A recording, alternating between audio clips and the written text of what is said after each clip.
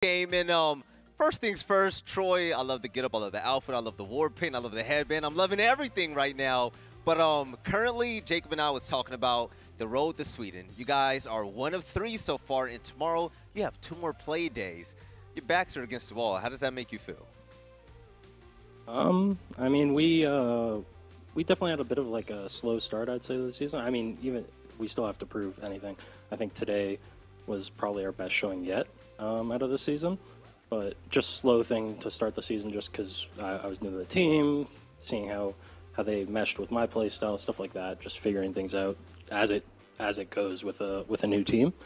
But yeah, we got some more time to work on things, and I think we're getting on the right track now. But yeah, it's in our hands right now. If we win in regulation, we make it to Sweden. So just one game at a time, one round at a time, doing our thing, and yeah, want to make it happen.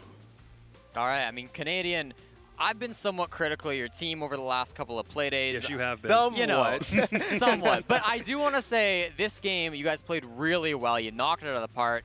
How were those last 2 weeks to like take the days off, be able to practice with the teams? What was able to change over the break of time to really improve your game? Well, days were not taken off. Play days were taken off. Say that. Yeah. But yeah, just a lot of hard work, a lot of hours put in, talking and thinking about the game, trying some new things as a team, and just really trying to figure out what our style is with me on the team and with the pieces that we have. Because I don't think we were quite playing our style prior. We have a lot of great minds on the team, and you know we all understand Siege really well. We have incredibly talented players, but it was just a matter of finding what fits right for us, and I think we're on the right track. Obviously, we have to continue to prove it. I think this was our kind of first showing since we've kind of been getting on that track, but obviously I don't want to get ahead of myself, so just one game at a time. We'll see what happens, but yeah, we're feeling good.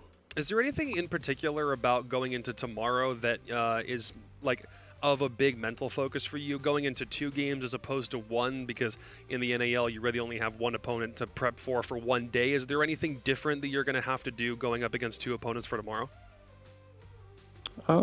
Just making sure we're not exhausting ourselves between games. I think that's about it, though. As far as preparation, we've already done what we need to do. A lot of the focus is on ourselves, as it should be when you're a new team and kind of finding your own identity. So, yeah, just kind of making sure we don't exhaust ourselves between games, really, I'd say, and stay energized and whatnot.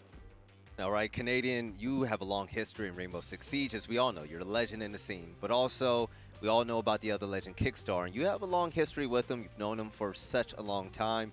I was wondering if you had any words or any stories that you love to share about him. I mean, I have a lot of memories with Kicks, and just, I mean, honestly, some in the moment weren't great, but just looking back on them now, I mean, it makes me really appreciate just the fact that we cross paths and the contributions he's made to the scene. A big thing I really was thinking about is, as everyone knows, he was formerly a competitive player, and he really did something, I think, that brought more people into the game and to see the competitive side of the game that he loved so much and that I love so much.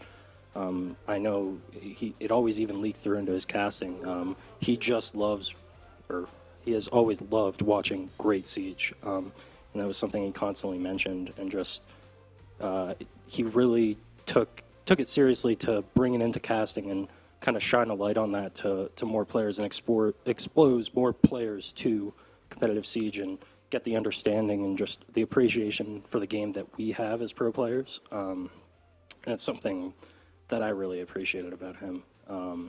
And yeah, I just, literally this morning I was just thinking about, like, I really want all the players in the community really just, let's put on a show for him. And yeah, we miss you, Kicks.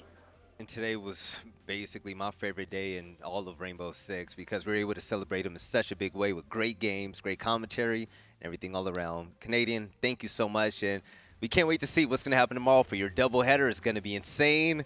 Good luck, and I hope you have a great night.